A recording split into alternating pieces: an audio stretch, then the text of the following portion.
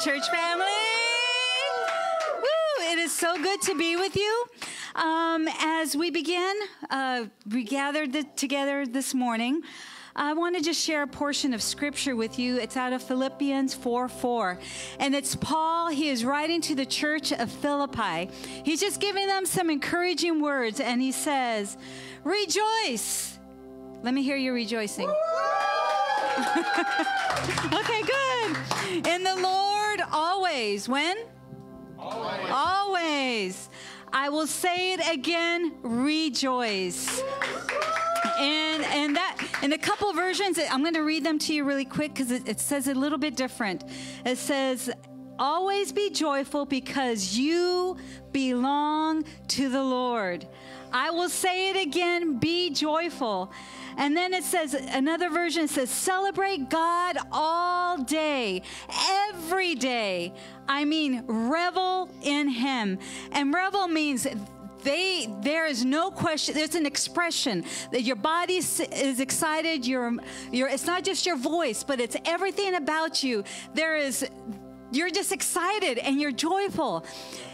This verse says, rejoice in the Lord always. Again, I say rejoice. In a time that it is dark and it is gloomy and there is no hope and a lot of faces, well, we can't really see faces, can we?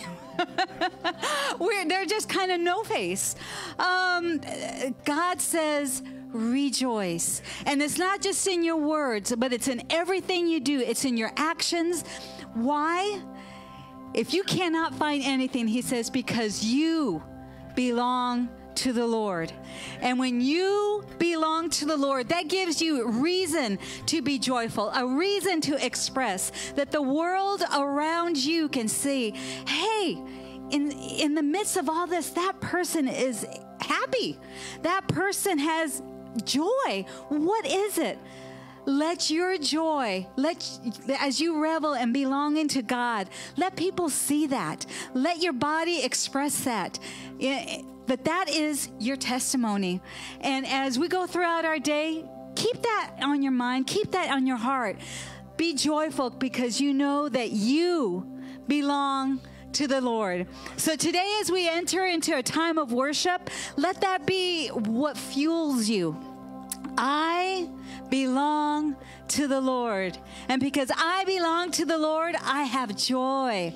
And I'm going to express that joy today through my song. So with me today, why don't you take your hands and just stretch them as an expression of honor and worship and thanksgiving to our God.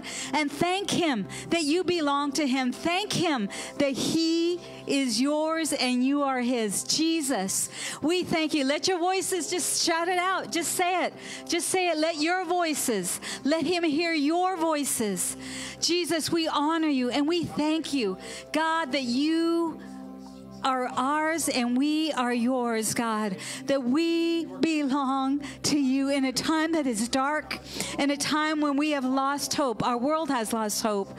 God, we belong to you, and for that, we are thankful. For that, there is joy within our hearts, God, and we sing today. We rejoice in knowing that we belong to you.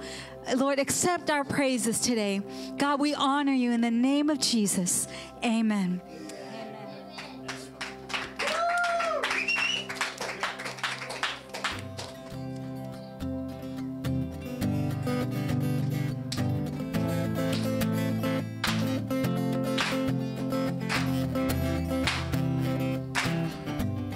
Night has fallen, fear is calling, still you're calling me. When faith is lost and my hope exhausted, you will be my strength.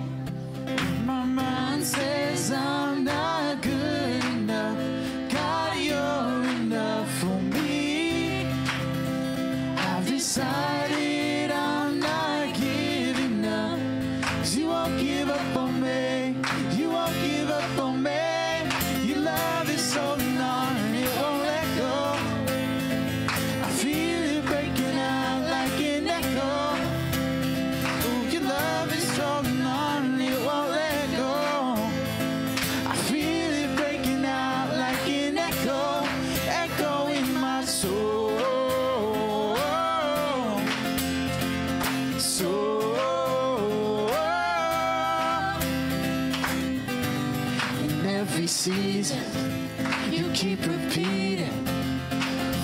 promises to me. Now there's no stopping what you have started until it is complete. When my mind says I'm not good enough, God, you're enough for me. And I've decided I'm not giving up, 'cause you won't give up on me. You won't give up on me. Your love is holding on and it won't let go. I feel it breaking out like an echo. You know your love is holding on and it won't let go. I feel it breaking out like an echo, echo in my soul.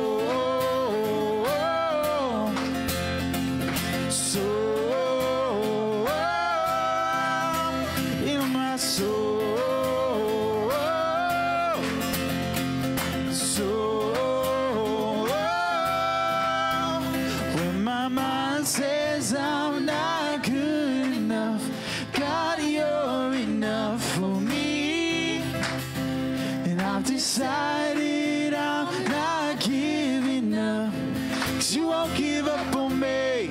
You won't give up on me. Your love is holding on, it won't let go. I feel it breaking out like an echo. You know your love is holding on and it won't let go. I feel it breaking out like an echo, echo in my soul.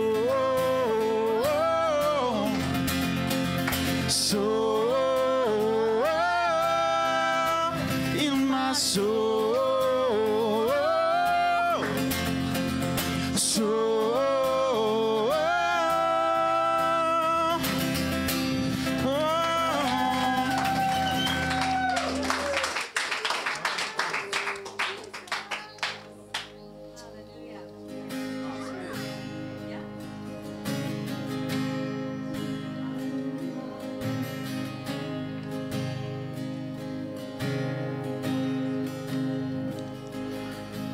people come together, strangers, neighbors, our blood is one.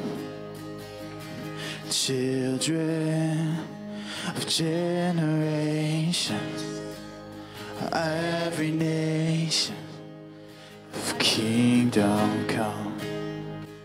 So don't let your heart be troubled, and hold your head up high. Don't fear no evil, and fix your eyes on this one truth, that God is madly in love with you. So take courage, hold on, be strong. Remember where our help comes from. Whoa, whoa, whoa.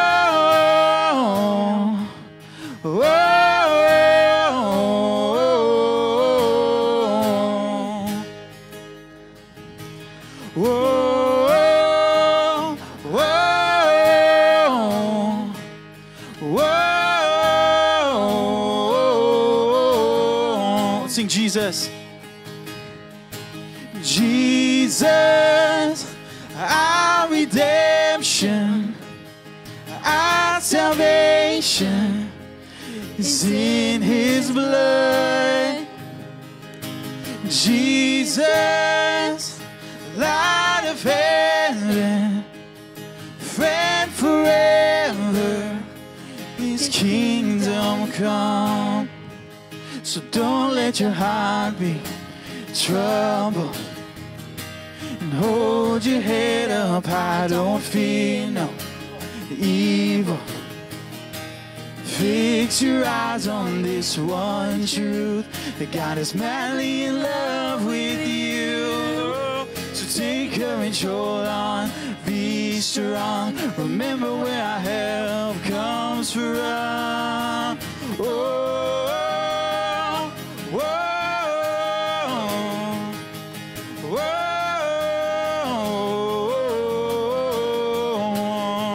sing that out this morning.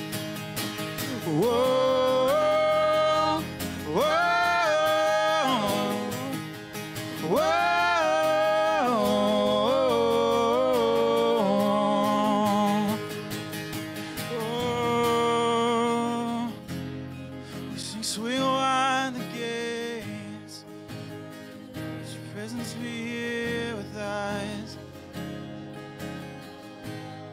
swing wide.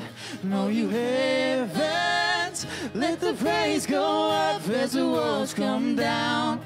Oh, creation, everything with breath, repeat the sound. And all the children, clean hands, pure hearts, good grace, good God. His name is Jesus. Come on, sing that again. So swing wide, oh, you heavens. Let the praise go up as the walls come down. And oh, creation, and everything with breath, repeat the sound. And all the children, clean hands, pure hearts, good grace, good God. His name is Jesus. Come on, sing that one more time. Swing wide, know you heavens. Let the praise go up as the walls come down. Your creation and everything with breath, repeat the sound. Know the children, clean hands, pure hearts, good grace, good God. His name is Jesus. Come on, let's praise in this place. Whoa, whoa, whoa.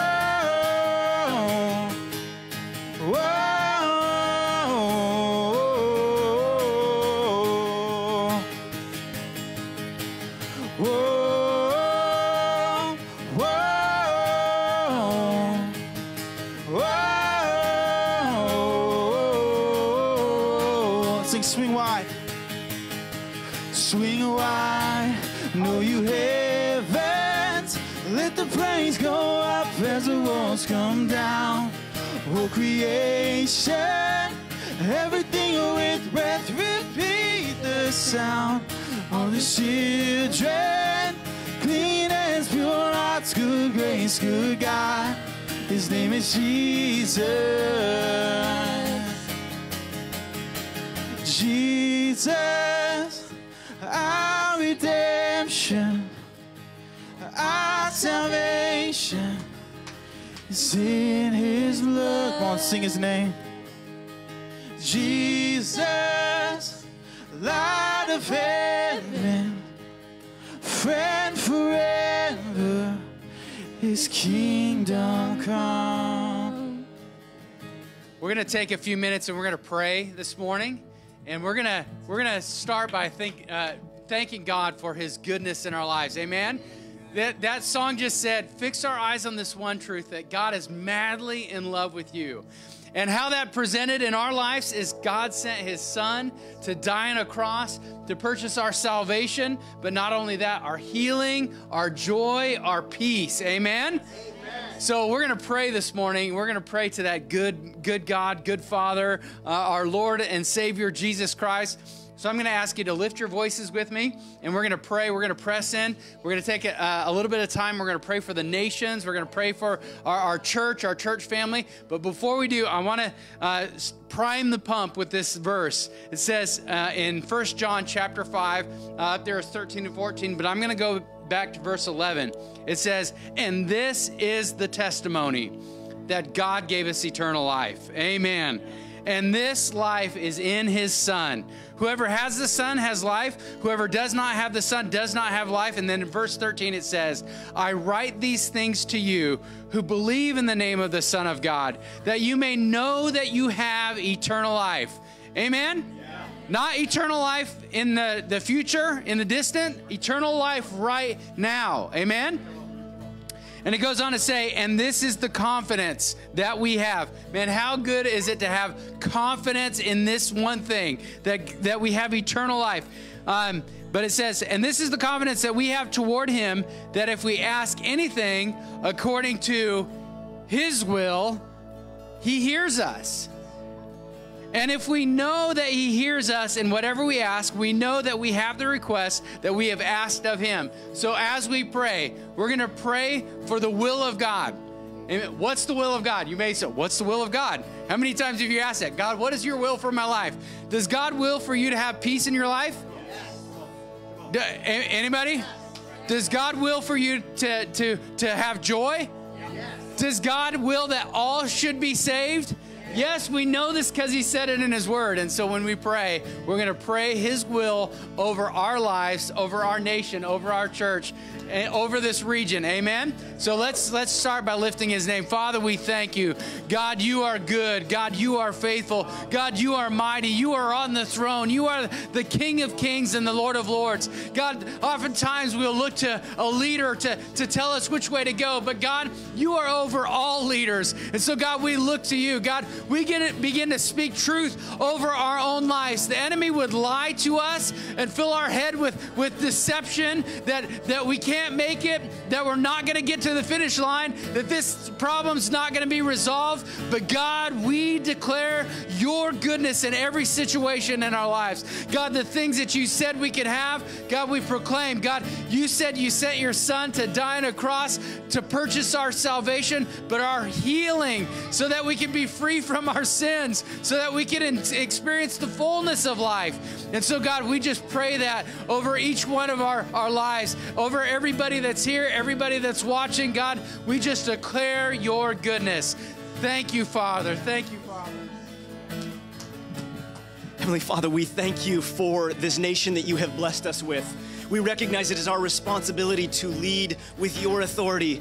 So God, we look out and we declare that you are doing a new thing across our nation. We will perceive it. Jesus, we are not shaken, but we are stirred as the ground that is being prepared to have new things planted and sprout forth. We are being churned up, stirred. The old things that we have settled with, that ground is being broken up. Our comfort levels have been disrupted and disturbed, but that is in a preparation for what you are going to do through us. So we look forward to what you are going to do through us, individuals, the people that are here, the people that are watching, the people that are part of our church family here locally, beyond this region to globally. God, the C3 church family that we are a part of, God, you have declared that you want to move through your people. So we are responding here and now. Not with fear of all the tumult that is around us, all the things that are coming against us, but with excitement that what the enemy comes against us with, God, you're going to flip that. You're going to use that for your glory and your honor, but you're going to do that through us. So we declare today that we will respond with faith. We will respond with mercy. We will respond with love to the things that are coming against us, that are coming against the people that are declared yours and they don't know it yet, that we will reach out to them with love and mercy and kindness and declare your goodness to them amidst all of this, so that not just our nation will be healed, but that your kingdom will be expanded in this nation and beyond.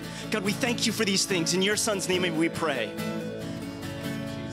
Let's continue to pray for our church family members that are here, our church family members that are at home and around the globe, and just ask that God's hand would be upon them. Amen.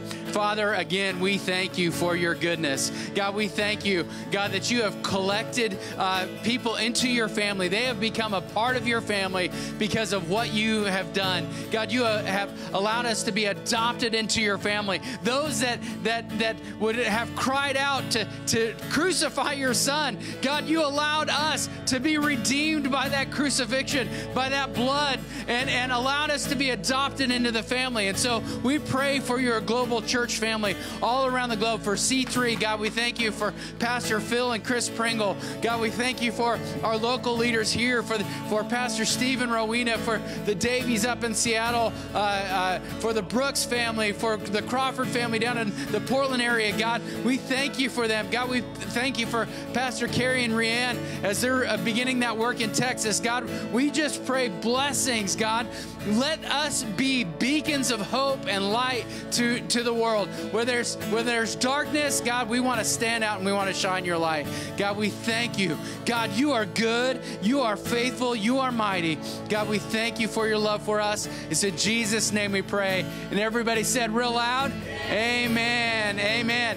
Well, let's continue to worship this morning.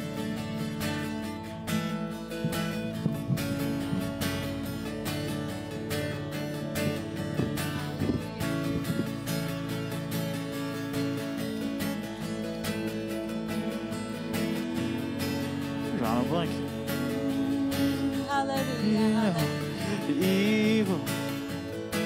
Fix your eyes on this one truth, that God is madly in love with you. Take courage, hold on, be strong. Remember where our help comes from. Whoa, whoa, whoa.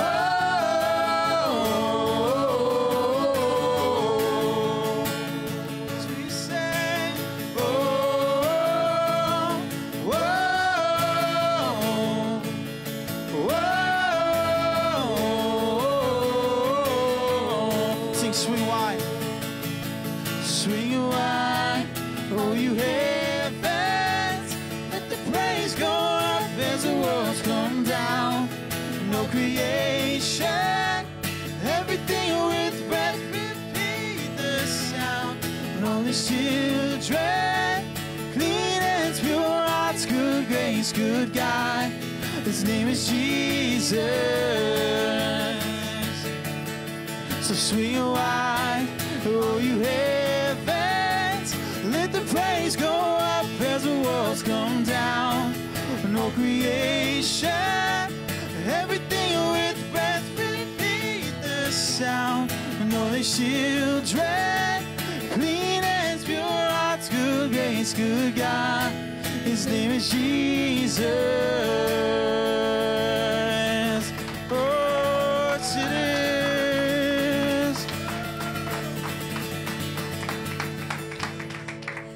Good morning again. Well, why don't you have a seat? We are going to have an opportunity to give. And as we prepare to give, I just want to share a story out of the Bible with you with a little twist.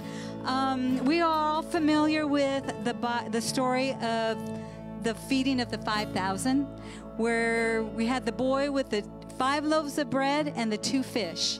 And we know how that story ends, but I want you to take and use your imagination. We have lots of children here, so we're going to think on their level. And I teach kids, so I like to try to be as visual as I can when we're telling a story. And I want you to take the place, put your feet in the place of the boy.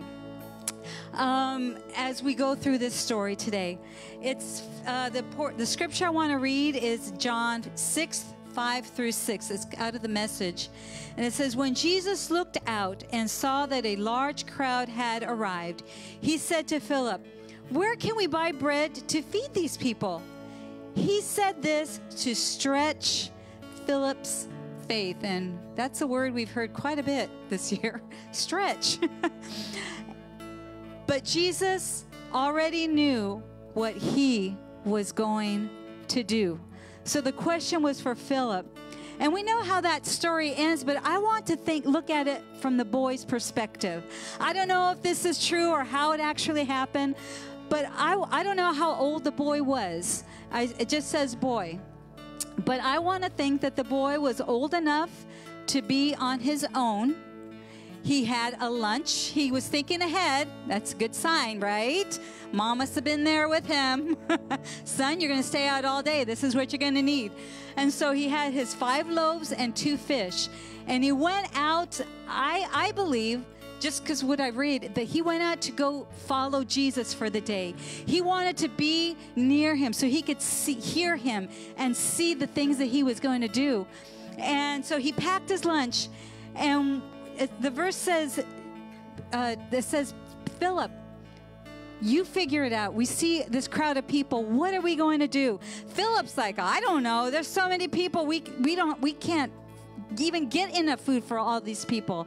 And then Andrew said, Jesus, here's this boy, and he has 5 loaves and 2 fish. And the boy, it doesn't say that they were trying to pry his lunch out of his hand. It doesn't tell me that they were trying to convince the boy, hey, Jesus needs your lunch. Why don't you just give it to him? He said, whoa, I want to think that he got excited. He said, oh, I get to see Jesus face to face. I get to be right. I'm taking him my lunch. He wants it. I'm going to go give it to him. And he brought him his lunch willingly. And he gave it to Jesus because Jesus already knew what he was going to do. And he blessed it. And the Bible tells us that out of that lunch, there was enough to feed everyone there plus till they were full. And then when they collected back, there was leftovers. Good thing for leftovers, right? Woo, yeah. There were 12 baskets full. And I don't know what happened to those 12 baskets. But I want to think that because out of the generosity of Jesus, that boy gave willingly. And he said, you know what? Give them to the boy. Let him take them home. And I'm like, whoa. I don't, and knowing Jesus, he wasn't like these little baskets with the, little bread basket. Oh no. Jesus said, I'm imagining that there were big baskets. I don't know. We'll ask. And they were full. And the boy took them home. Maybe somebody helped him carry them home. Because that's 12 baskets. Even he only had 2 hands, right? So he had to have, maybe his family was there. Now I'm thinking about it. I don't know. But he took them home and he blessed it. And, I want to think that God is just looking. It doesn't matter how much you have or you don't have, what talents you have or you don't think you have. You might say, Jesus, I know he needs something from me, but what do I have to offer?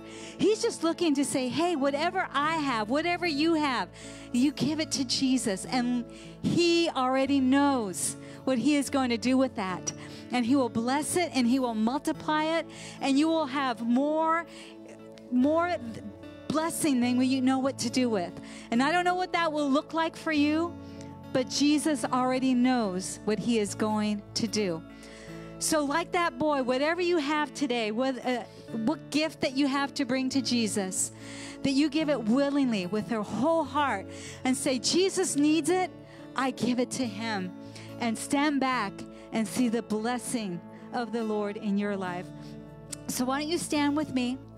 And whatever you have today, you just give it to the Lord willingly and watch him bless your life.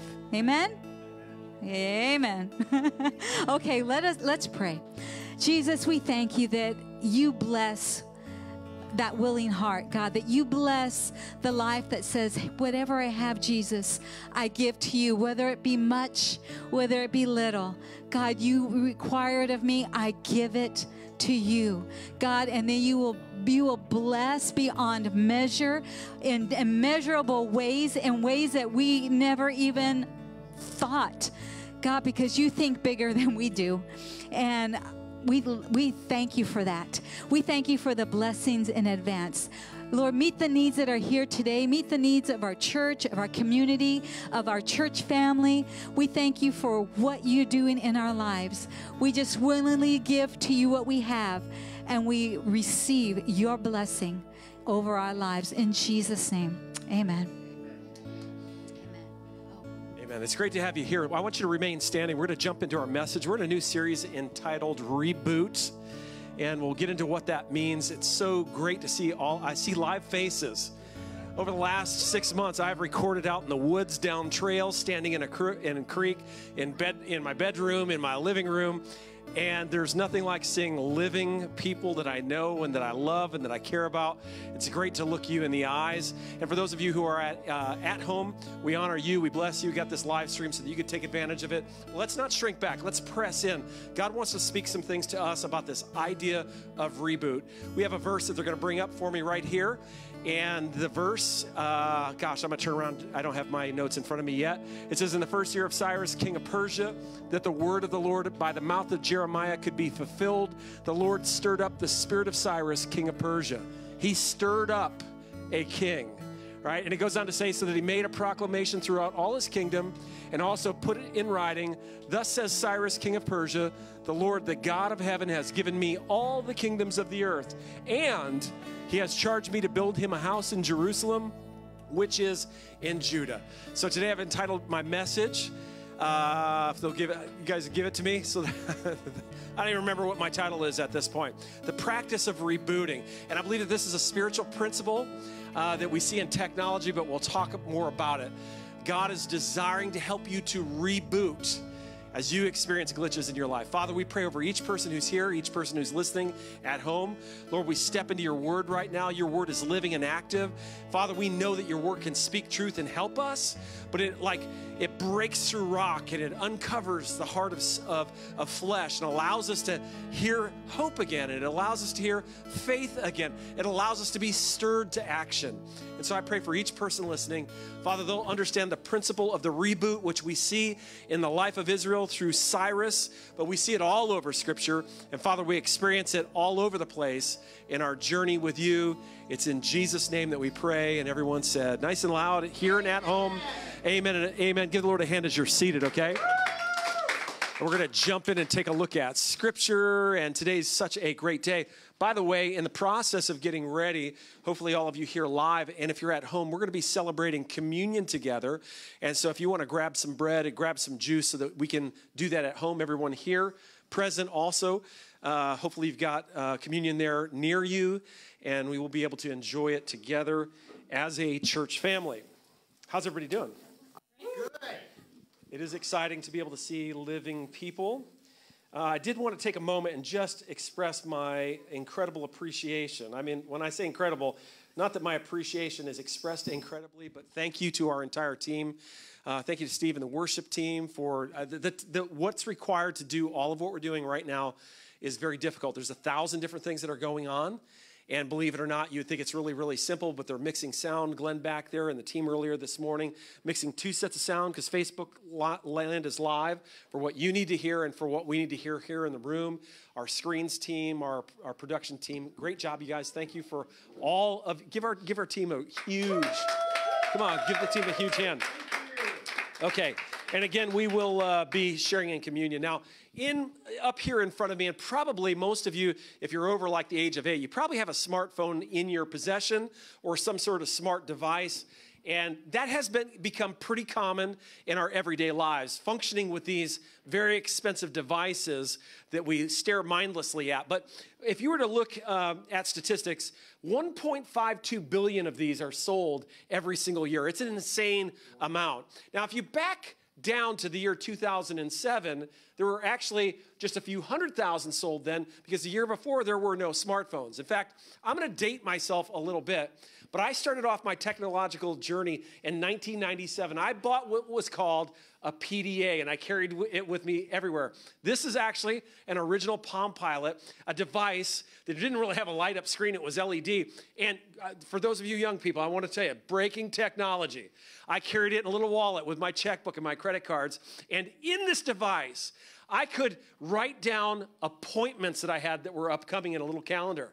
And I could write down to-do list things. Like if I thought I got to pick up bread on the way home, I could put it in there. And if you were to give me your phone number, I could take your phone number and put it in my device. Now, it couldn't call anyone. I had to take my flip phone out, look at my device, type in the number, and then call you on the phone. It really wasn't any type of real smart device, but it was the beginning way.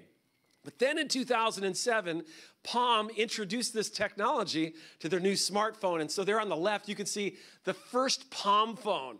And this was amazing because it had a light-up screen. And not only could you do all the things that I've mentioned, but instead of pulling out my flip phone, now the device was 2-in-1. It allowed me to even get on the internet. Very, very glitchy, though.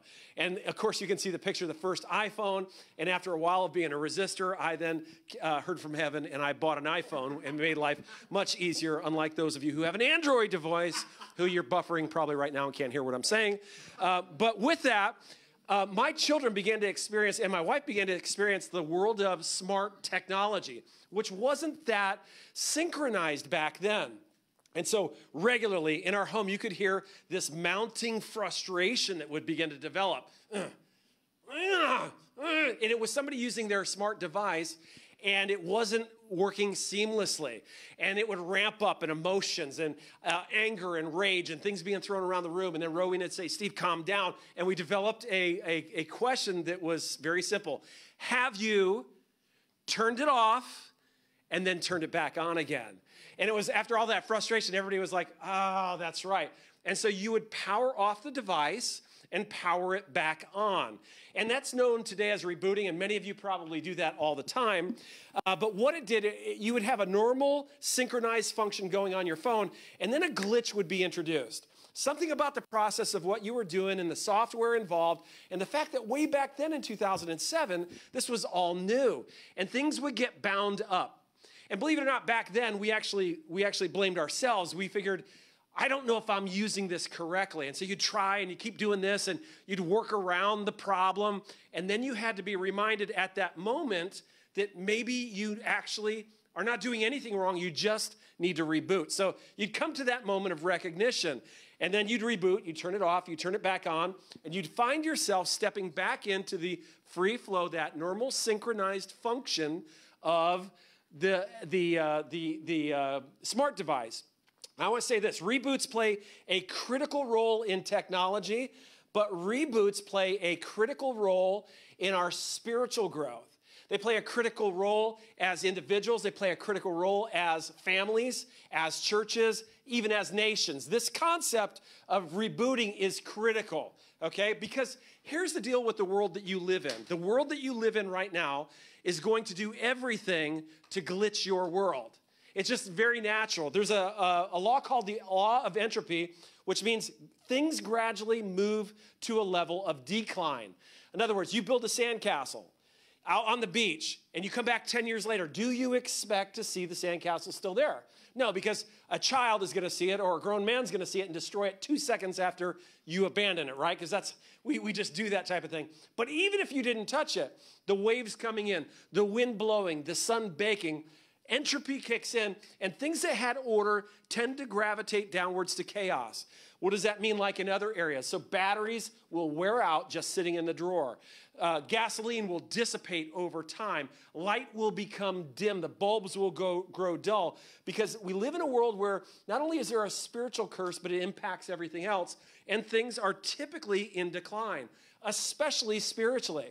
I don't know about you, but I've had some amazing encounters with God. And man, how many of you have been like on the top of the mountain? You've been like, whoa, I feel God. He's blessing my life. This is amazing. Yes. Amen. 3 of you? Okay, good. No, you had, I didn't count you at home. Yeah, we've had those moments. Now, how many of you know that a couple weeks later, that begins to leak out or dissipate? It does. What I want you to hear from me right now, it's so important to not walk in shame and feel like, what is wrong with me? God blessed my life, and I'm not maintaining that blessing. What's at work in your life at that point in time is just this law of entropy. You were fired up, you were going well, but that emotion tends to go to decline. The passion tends to go to decline. It doesn't mean there's anything wrong with you. It means you live in this natural world that's going to work against you being at the top of your game, right? And so that spiritual law means that we need to be filled back up, because we will begin to start glitching. And so we jump into the story in Ezra in a reboot moment. As you look at the scripture there, we've already read it, but I want to give you a little background what's going on. As the Lord stirs up the spirit of Cyrus, king of Persia, this is actually an incredible moment of reboot. Now, you could see this happen a lot of times in the Bible, but there's a storyline here that gets a little bit complicated, so I won't go into all the details, but if you were to read the book of 2 Kings towards the end, 2 Chronicles towards the end, Ezra, Nehemiah, and Esther, get into Isaiah, Jeremiah, Ezekiel, and especially I'll point out in Daniel today, it all captures what leads up to this moment. If you were to study the history of Israel, and especially towards the end where this is happening, we read in 740 BC in the book of 2 Kings, where a king named Tiglath-Pileser from Assyria comes in and marches into Israel, which has now become a divided nation. I'll back up a little bit. You remember that David really helped after Saul to establish the kingdom, handed the kingdom off to his son Solomon, built an amazing temple, the power of God, the presence of God. They were at a high. They opened up the temple one day. The power of God was so strong. Like right now, people could hardly come into the room, right? And so the priests were outside. Nobody could do anything. They were on their spiritual high. Their software was synchronized. Everything was dialed in. But over time, as Solomon was the king, he began to experience some glitching. And especially as he got older, he allowed some things to come in, some foreign code, some foreign software that caused the smart context of his spirit to begin to move sideways, especially in his older years. He began to depart from the living God, and he began to add in some foreign gods. What ends up happening as he dies, his son takes reign, and the kingdom is split in half.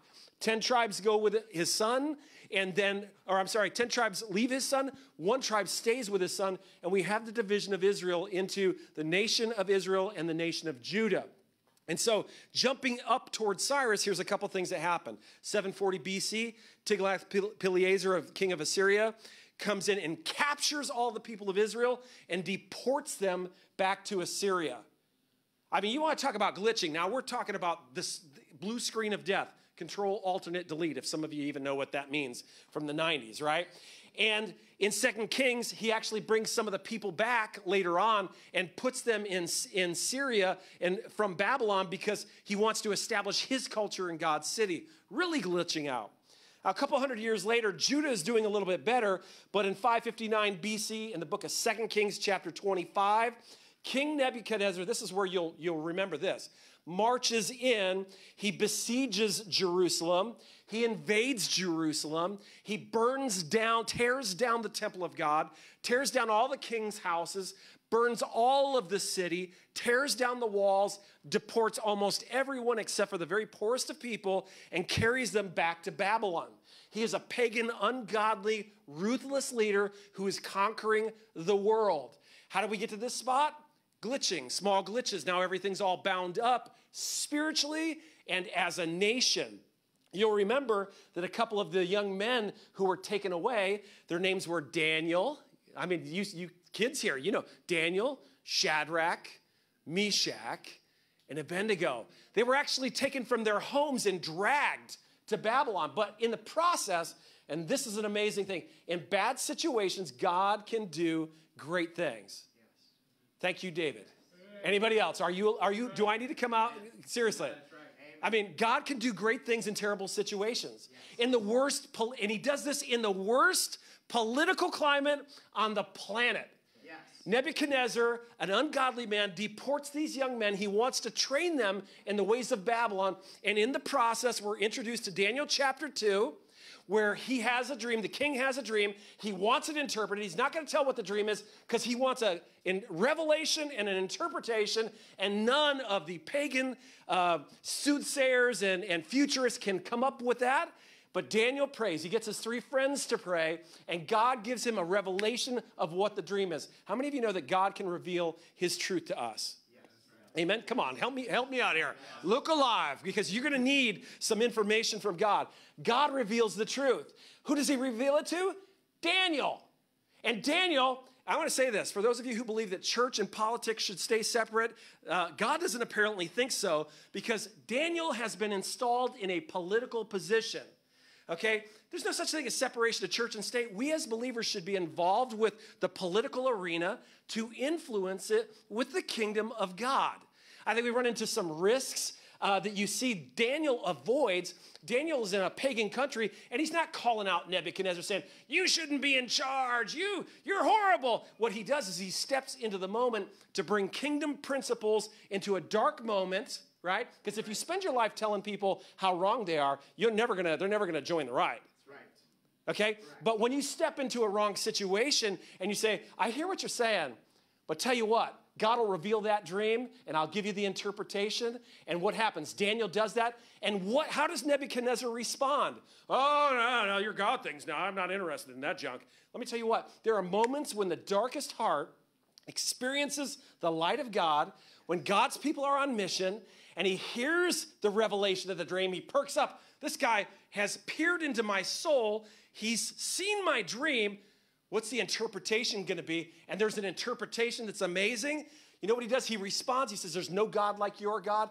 And he promotes in politics Daniel, who then says, hey, I got 3 friends. They're good dudes. They helped me to come up with this revelation. So Nebuchadnezzar has an experience with God and promotes these young men politically. Daniel chapter 3. Now, Nebuchadnezzar had an experience with God, but listen, there's probably in your case, you had an experience, but it didn't necessarily grab your heart yet. Anybody? That was you. Me, I had to have a couple encounters. So Daniel chapter number 3, Nebuchadnezzar, somebody whispers in his ear, hey, you should set up an idol, and we'll all worship it when the music kicks on. Oh, that sounds like a good idea to me. And so he does this, and there are 3 young men, Shadrach, Meshach, Abednego, the guys he promoted, who will not bow down. And so word is stirred up, and Nebuchadnezzar, though he's had an experience with God, he has not been completely cleansed and redeemed, right? Probably like all of us. There's some things we're doing really well in, but there's still some things like people driving in the left lane down I-5, not passing anyone. It causes a little bit of consternation and flesh to arise, right? So we find ourselves muttering things that our mother would whoop us if she heard us say.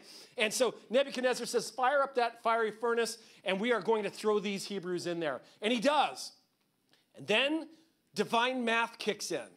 I tell you, divine math is an amazing thing. 3 men go in, and Nebuchadnezzar begins to count, and he says, there's a 4th person in there, and he looks like the Son of God. And in the process, he calls the 3 out. They come out of the furnace. They don't smell like smoke. You smell like smoke. We drove here in an apocalyptic fume. And I tell you what, in Ridgefield this morning, I had to take an axe to chop away the smoke for my car to move. It was like hitting a brick wall, but I chopped my way to get here to be with you.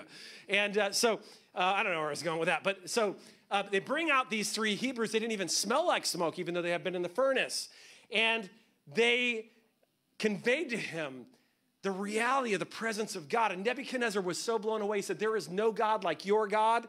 And what does he do again? He promotes them again. And he has the men thrown into the fiery furnace who said, you know, it was just crazy what was going on there. So Nebuchadnezzar has an encounter with God. Has an encounter. There's this divine reboot that happens in his life. God captures his heart. But you know what? Entropy kicks in and he begins to deviate a little bit. And not long after that, in Daniel chapter number 4, he's standing on his castle wall. He's looking out over all of Babylon. And his pride kicks in. Not that that's ever happened to you. You did something great. You begin to stand back and say, behold, I have done all this. Martin, you catch a giant fish. Behold, I am fisherman of fishermen. The anointing of God is on me. In fact, I've given myself my own anointing to capture fish. And there's that moment of great pride, right? And this was so extreme that a voice came out of heaven and spoke to Nebuchadnezzar and said, tonight your kingdom will depart from your hand. And so you read later on, Daniel chapter 5, his son takes over. His name is Belshazzar. And he has that same pride issue. And there comes a moment where the kingdom is ripped out of his hand. 539 BC, Daniel chapter 5, Belshazzar was slain. And the Bible says, you'll recognize this name, Darius shows up on the scene. Darius the Mede took over the kingdom at the age of 62. I don't know what age you are at, but listen, you could be old or you could be young and still be in the process of God. We start looking at our calendar. Me, I'm like, listen, I'm only 29 now, and listen, I'm running out of time, right? Okay? But I want you to know that as long as there's breath, God's not done with you. And so Darius gets put in that position, and he begins to take over, and he has an encounter with Daniel as well. And in the process, he's tricked. Daniel goes and prays. There's a law against praying. Then he finds out he has to throw Daniel in the lion's den, and he is brokenhearted because he's begun to experience the presence of God in his life. A divine reset that we've yet to see, don't really see in Scripture, has already taken place because he's falling in love with Daniel's God. And I want to tell you, that's how we need to function in this world. There is incredible darkness out there. There's incredible evil. There's incredibly wrong doctrines, wrong teachings, wrong way of thinking, wrong way of politics. But again, if we get functioning from the position where we are the proclaimers of death, we're like corners walking around. That's wrong, and you're wrong, and that person's wrong. You need to go down. You're going to burn in hell. Listen, we're not going to be effective at winning anybody over. Daniel somehow has this capability. All these pagan kings that should want to kill him end up having encounters, and Darius is no different. When he throws Daniel in a lion's den, he prays all night. That's what's going on in his life. Praise to the living God. And when he opens up the cave the next day and Daniel's still alive, he celebrates and he orders that those men who made this whole thing up be thrown into the lion's den. And the Bible says before their bodies touched the bottom of the den, they were broken to pieces by the lions. It is remarkable what God does. So Darius has this divine reset that happens in his life. Now, outside of the Bible, in a different place, there was a man named Cyrus who was merging the Persian and Median empires at that time. And a few years later, after Darius has this encounter with Daniel, Cyrus invades, and he takes all of the Babylonian Empire, which steps us into Ezra chapter 1.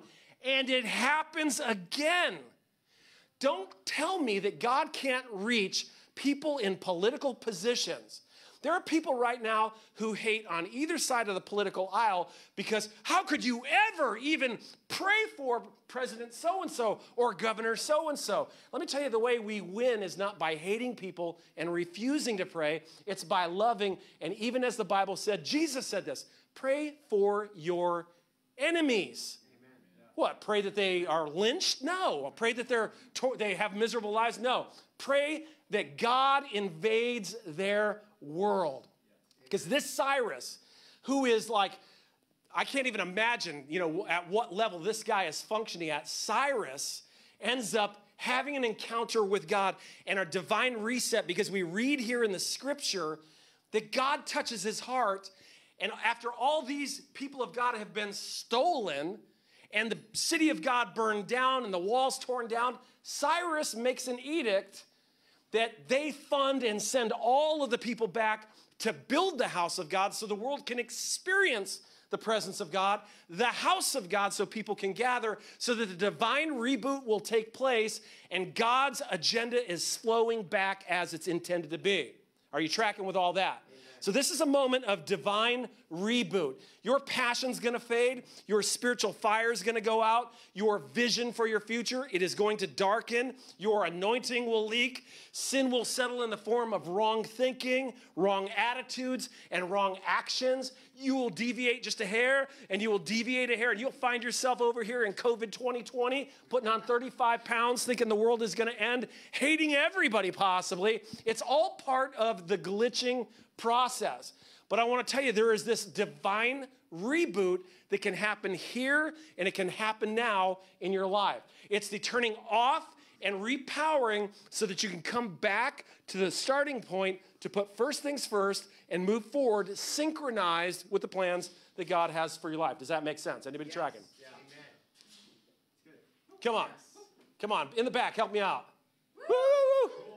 At home, yell at the screen. I can hear it. Listen, I can sense it. Yell at the screen. Okay. So I've found that for my life, this reboot comes in several different ways. I want to help to walk you through this. And as I go through these, make sure that you have your communion ready to go so that we can celebrate it together, all right? Okay, let me give you 3 ways that we reboot, all right? These will be very practical for you that you can employ as an individual, as a family, and also as as a church. We're going to get to participate in communion, which is one of the forms of rebooting that we get to participate all the time. You could have communion every day at home with your family if you wanted to. But what does that look like? Okay, I don't know about you, but with my smartphone, I just regularly turn it off and turn it back on again. I notice that there's just sometimes your phone do some weird things. Yeah. Tells you have emails and you check and there's no email in there. You start to use an app and you're like, what's going on? And you have to do a workaround, and next thing you know, part of it's working and part of it's not working, and you're like, what's going on? I almost every day now jump into my apps, and I click on an iPhone on my face, and it brings up all of my apps, and I find you got 15 apps that need to be updated. I'm like, oh my gosh, we get to reboot. And so I hit refresh, it begins to refresh, and then when it's done, I turn my phone off, and I turn it back on, and I find that it syncs just absolutely so incredibly well. You and I, much like our phone, we pick up these glitches. Again, when you walked in from outside, some of you smell like smoke and you don't even realize it. You know why? Because we go out in a world that's got bad attitudes, people complaining, profanity, vulgarity, hate. Somebody comes to us at work and we were fine, but they whisper in our ear, hey, your boss. You know what he's doing now? Did you see the new car he bought? He's like, in a time when we should be hunkering down and we're not making what we should be making, he bought a new used car. How dare he? And we're like, yeah, you're right. How dare he? And next thing you know, we've taken up somebody else's offense and we're getting stirred up. We're walking around, and after a couple of days at that, we're yelling at our kids and we're yelling at our wife, or our wife is yelling at us, and nobody can do anything right. And there's just this glitching that begins to happen. We pick up the world's residue. and it causes glitches in our life. It gets us out of sync with God. How many of you know that a bad attitude will get you out of sync with the Spirit of God? Yes. A negative, complaining, if there's anything that God hates some things. He mentions them. You know what God really hates? Believe it or not, doesn't seem that offensive, but complaining. Complaining is a pointing the finger at God saying you're not doing your job right. That's really what it is. If I were God, things would be better. Really? You really think so? I don't know. I'm not sure I want to check out that world. Not even if I'm in control. I've been there. It's bad. But complaining gets us out of sync with God. And I can have somebody tell me, you have a better attitude. What's your first reaction when somebody tells you you need to have a better attitude? I'll punch you in the face, fool. That's just how we kind of navigate through it. And so we need to have moments where we regularly look at our lives to check for the smell of smoke, to check for residue. Psalm chapter 139, verses 23 and 24. I love this about David. David regularly practiced rebooting as a regular spiritual discipline. In other words, he looked at his life and he said, okay, am I out of sync anywhere here? Are my apps needing to be updated? He says, Psalm 139, 23 and 24. Search me, O God, and know my heart. Try me and know my thoughts. And see if there be any grievous way in me, and lead me into the way of everlasting. In other words, man, it's time for a shower. It's that type of thing. That was the regular practice of David. If you read Psalm 51, he's talking much about the same thing. He says, Lord, purge me with hyssop, and I shall be clean. Wash me, and I shall be whiter than snow. Let me hear joy and gladness. Let the bones that have been broken rejoice. Hide your face from my sins. Blot out all of my iniquities. Create in me a clean heart. You know why David needed his heart to be cleaned? Because our hearts get dirty. Anybody here? Yes. Are you still with me? Our hearts get dirty. We pick up the residue. It pollutes us. It causes glitches between us, our friends, our family, our finances, our relationships, our outlook for the future. And he goes on to say, don't just clean my heart, but renew a right spirit within me. And he says this, cast me not away from your presence. Don't take your Holy Spirit from me. The attitudes of your heart will actually, God doesn't walk away from us.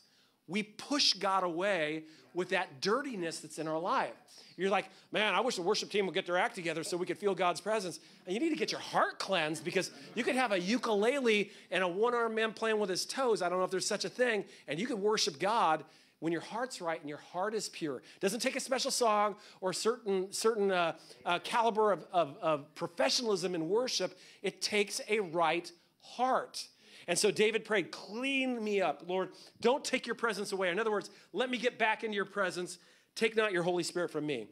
We also have this moment of communion. 1 Corinthians chapter 11, verse 28 says, let a person examine himself and then so eat the bread and drink of the cup. This is a regular practice of me saying, Lord, as I get ready to receive communion, I want to look at my life. These symbols represent you washing me and cleansing me and healing me. Basically, the original update of my software system happened by what you did these symbols represent. And Lord, as I take communion again, I want to quickly scan my life, and I want to internally say, I recognize I've been really frustrated lately. God, I've been frustrated because I'm not appreciating your goodness. I'm looking at the small dirt, not seeing all the great things that you've done. Father, I've been very frustrated with people.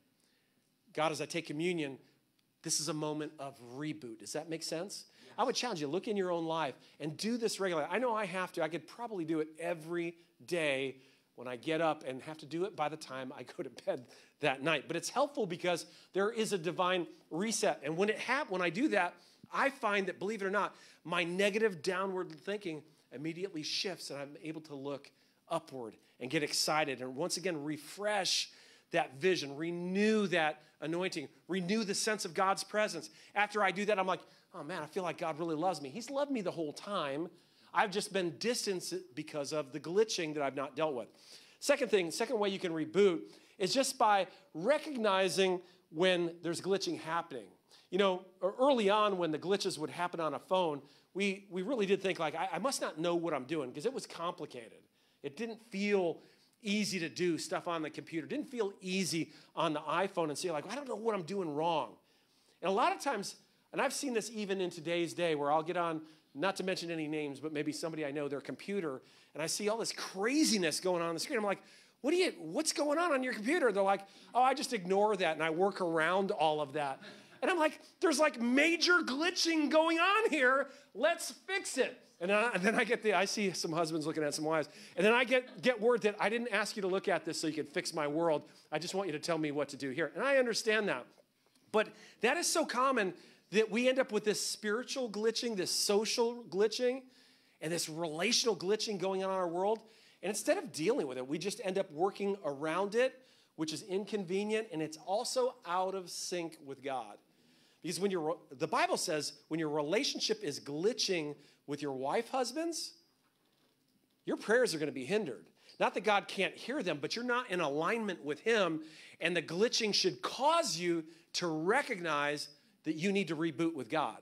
It just comes right down to that. Because again, all of even the best moments of our life will fade. We did a great wedding here. It's kind of unexpected. I mean, we were supposed to do a wedding yesterday in Sandy for Philip and Nicole McKesh. And then they were going to get married out. I joked with them outside on top of the septic tank over there on the church property. And I pointed out that's the area we were standing in. And you don't find that funny? I don't think that they... I was like, this is great. Lay down next to the lids and we'll take a picture and for laughs. But they ended up coming into the inside. And as I stepped into the day, I saw they posted this picture of this African man who was marrying his new bride. And they're standing up at the altar. And after I watched this video, I was dying laughing. I sent it to Philip, and I said, this is how I want to see you respond when she walks down the aisle. And in this video, this man, he turns around, and it's a real video. It's not made up. He walks up, he lifts up his veil, and he goes, whoa, hallelujah. Whoa, whoa. And he starts, woo. And he begins to pray in tongues and celebrate and shout, thank you, Jesus. Woo. And he starts crying and he starts weeping and he makes his way back over and he daringly lifts up her veil again. Woo! Glory to God! Thank you, Lord! He begins bawling. This goes on for 5 minutes. And he is so sincere in his joy and his passion. I think it was actually a video of Rowena lifting up my veil to look at me on our wedding day. But how many of you know... Yeah, too far. How many of you know that might be the feeling on the altar, okay? But over a period of time, that leaks out, and then some words are said or some aggravation, some rub moment, and then you find yourself in a spot where if you look at the circumstances, I'm fighting, we're going to bed, and you're not saying goodnight. You're facing that way, I'm facing that way. Just maybe speaking to somebody out there, instead of blaming your spouse, the real issue is there's something probably out of alignment with God in your own heart. And you need to recognize when your finances dry up, when you're used to functioning in God's presence, and now I don't feel like God's presence is close. Did God leave? No, God didn't leave. There's something out of sync in my world. And that's a moment when if you will look at your life, where you can actually recognize that you need to hit a reboot, where you need to get down on your knees and say, Lord, cleanse me. Lord, wash me. Allow your spirit to come over me once again. When there's those things aren't working, where there's friction in relationships, where there's internal chaos, where God's presence is missing in your life at this moment, when faith is down and negativity is up, it's time for a reboot. Let me give you the third and final thing. Reboot is also valuable when you're going to love this. Lean forward for this. Put your chin out, because about to get a little spiritual slap here. Reboot is especially valuable when you're confronted, right? When God says it's time for a reboot. Because here's the beautiful thing about the God that we serve. He wants to lead you and teach you in the way that you should go. Now, some of us, we kind of boil words like this in Psalm 32 down into, he's going to teach me to read my Bible. He's going to teach me how to give at church. Now, you need to know for you students, what college should I enroll in? What's the right one? God's practical on that level. He wants to teach you in the way that you should go. Do you know that he has a plan for your life? I mean, there's some things that are important. I mean, some young boy catches your eye, but you can only see his bright smile. You can't see his dark heart. God's able to help lead you in the way that you should go, right? You could have 2 children. I've experienced this, okay, where you're a pro at parenting that kid, but man, what is wrong with that one? Anybody? No, don't raise your hands, okay? And here's the truth is that there is the reality that different children under the same parenting require different parenting styles or approaches. Some kids need a lot of rules. Some kids only need one. Some kids need to be looked at sternly, and it just crushes them. And other kids, spare the rod, spoil the child, so don't spare the rod. Ratchet up, okay? In a proper way, of course, but to discover what that thing that makes that work takes God to bring a revelation. It absolutely does. And so sometimes, as God has promised to instruct us in the way that we should go, he says this, I will counsel you with my eye upon you. I'm going to show you who you should be spending your time with. I'm going to show you, should you start that business? Should you go to work there? Should you quit your job right now? Do you need to stay home? Do you need to come? God can lead you in the way that you should go, right? And I says this, but be not like a horse or a mule, without understanding, which must be curbed with bit and bridle, or it will not stay near you. In other words, in order for God to get you to where you need to go, you need to be something that is very hard for Americans. It's called being teachable.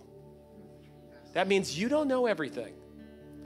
And God, if God is going to get you to where you need to go, there's going to be some moments where you are stepping in a direction that in order to experience the best needs to be adjusted. And when confronted, we need to process that as a form of reboot. You're going the wrong way. Had a conversation, was getting involved with an investment. I was talking, I'll just be upfront with you, with my wife, and I was getting ready to do a project, and Rowena said, I don't think that we should do that. I was like, oh, no, this will be really good. We should do that. It will help this person, and we'll be able to make a little bit of money on the side. It'll be really good. It's going to all work good. Okay, I really don't think we should do that. This person's having some challenges and struggling, and so they're also close friends, and I don't think we should do that. And guess what? I did not heed counsel when confronted. And I will tell you that confrontation is a great thing to help you to get to the spot where you want to go.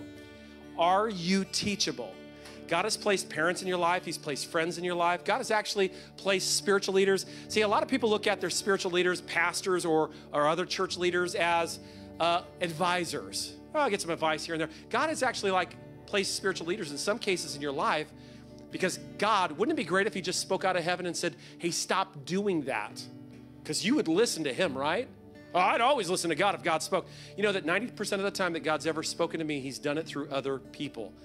And some of it's affirmation, you're going the right way, but some of it is, don't go that way, that's dangerous. Who are you to tell me that the way I talked to my wife crushed her? She needed to hear that she needs to line the chairs up.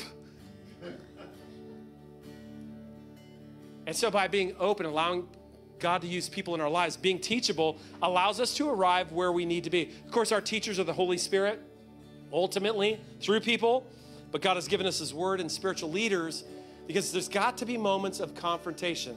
Are you willing to have a confrontation? Listening to a podcast, hearing that you're wrong, or whatever it would be. Having somebody who loves you, a close friend, to say, hey, listen, seriously, the way you just spoke to your wife, that's wrong. You crushed her. Or, hey, I noticed that you don't discipline your child. That's not going to turn out well later on. I want to encourage you. It's important to say no. And that when you hear that, you allow God to speak through those moments as a form of divine reboot so that you can get everything back into sync. Because if you're out of sync with your wife, here's again, I think I probably have already said this, but when you're out of sync with your wife, guess what? The Bible says that your prayers will be hindered. Because you can't be out of sync with your wife and be in sync with God.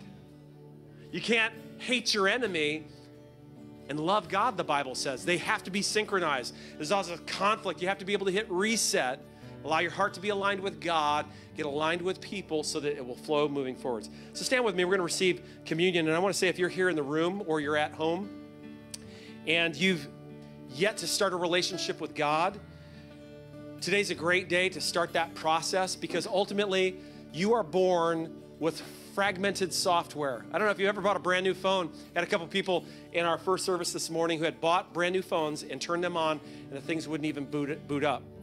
I don't know if you know this, but you, when you were born as a child, beautiful, cute as you were, not like some of the other babies, you were beautiful, okay? Everything was proportional on you and you had the right amount of hair, you were the right color, you weren't blue or you didn't have a cone hat. You were perfect. But even inside of all of that, guess what? Your software was flawed. The Bible says we're born in sin.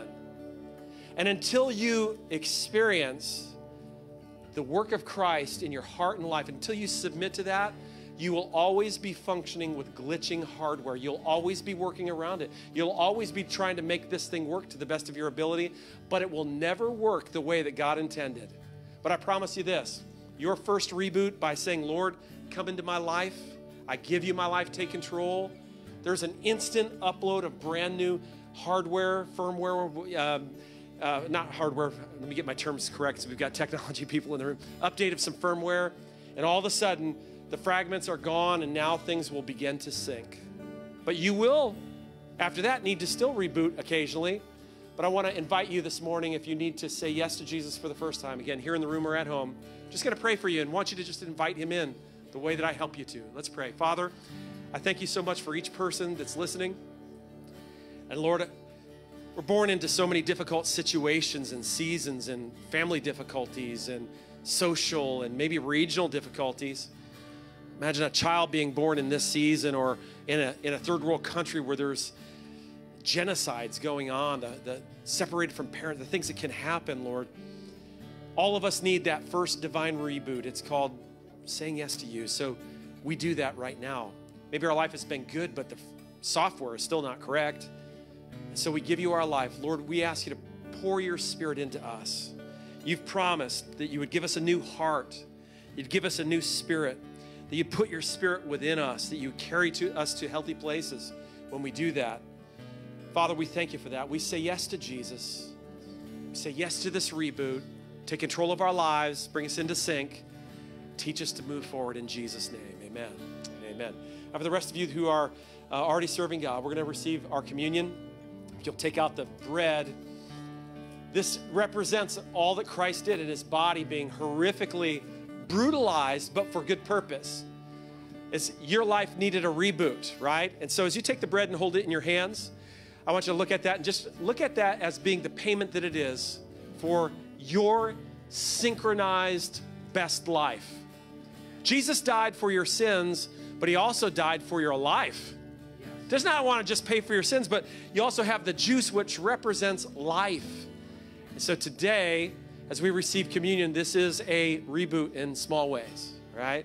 Should be some juice and crackers there around you. Let's pray over these elements. Father, we thank you for this moment, the opportunity to reboot, to be reminded of the powerful price that you paid in Jesus' name. Lord, I pray that you will realign me in this moment as a believer. Father, if I picked up debris in this COVID season, bad attitudes, maybe some wrong behaviors, maybe even drifted spiritually.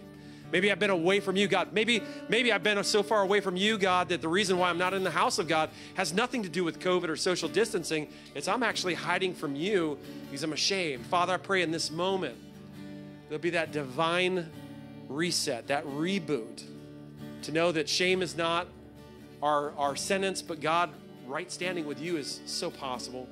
Father, bless these communion elements. And we receive them in Jesus' name. Amen and amen. Go ahead and participate in that. And as you're eating the bread and as you're drinking the juice, let's just give God thanks. Father, we pray that these elements will be a reboot in our lives. Father, let it wash over our souls. Let it tear open the stony hearts. May your juice, which is symbolic of your blood, bring me back to a spot of looking you in the eye and saying yes to your love, your passion for me. Walking with you. Allow it to impact my family, my children right now, kids who might be far from you.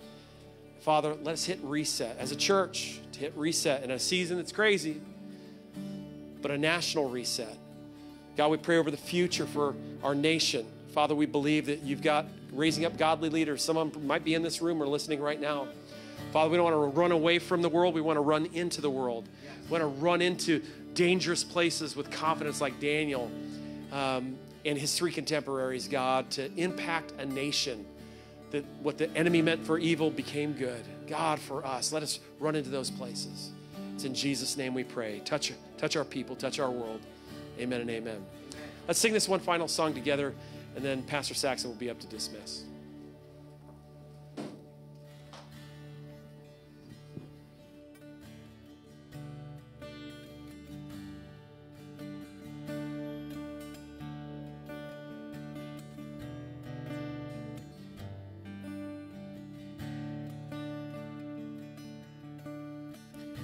There's a grace when the heart is under fire. Way when the walls are closing in.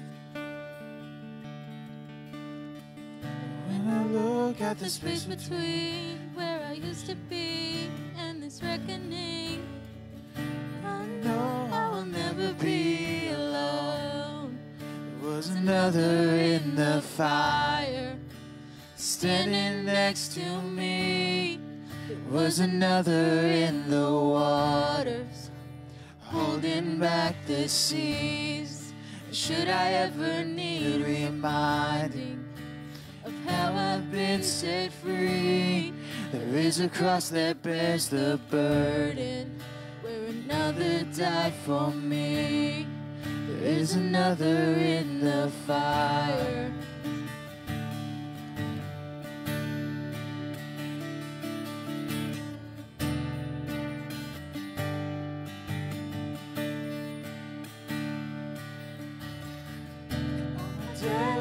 Dead beneath the waters, I'm no longer a slave to my sin anymore. Should I fall in the space between what remains of me and this reckoning? In a way I won't bow to the things of this world. I know I will never be alone. Another in the fire, standing next to me. There is another in the waters, holding back the seas. And should I ever need reminding what power set me free, there's a grave that holds nobody. Now that power lives in me. There is another in the fire. Oh, there is another in the fire. Oh, there is another in the fire. Oh, there is another in the fire.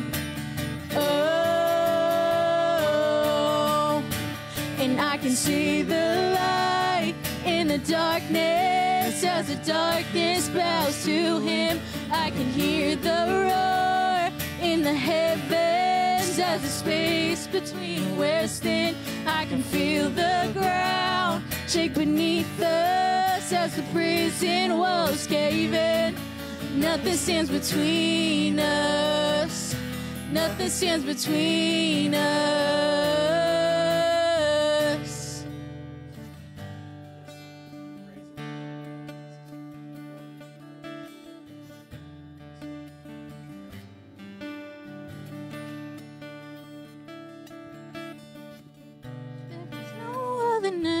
The name that is Jesus. He who was and still is and will be through it all. So come one day in the space between all the things unseen and this reckoning. I know I will never be alone. I know I will never be alone. There'll be another in the fire, standing next to me. There'll be another in the waters, holding back the seas.